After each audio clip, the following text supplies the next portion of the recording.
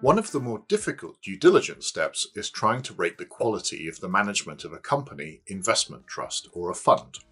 It is quite easy to get stuck in a blizzard of stats, but I find that it comes down to asking yourself some key questions.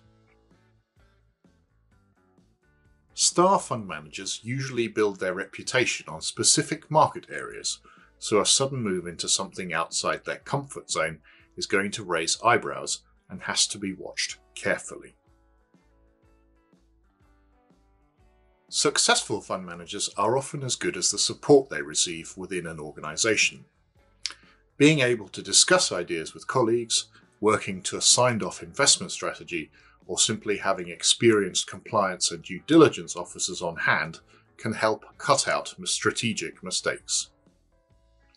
The ongoing saga surrounding Neil Woodford's funds is a good illustration of how individuals sometimes perform better as part of a team. This is a question that investors in companies will often be confronted with. There is a phenomenon where dominant managers often build an organisation that only they have the personality to run.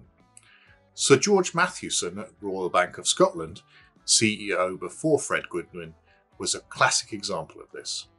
And often the elements that made the organisation great do not survive a change of regime. Share prices often tend to languish when it becomes clear that there are major disagreements over strategy and direction. Always check that companies are able to fill their key positions and that managers stay in place for a decent length of time.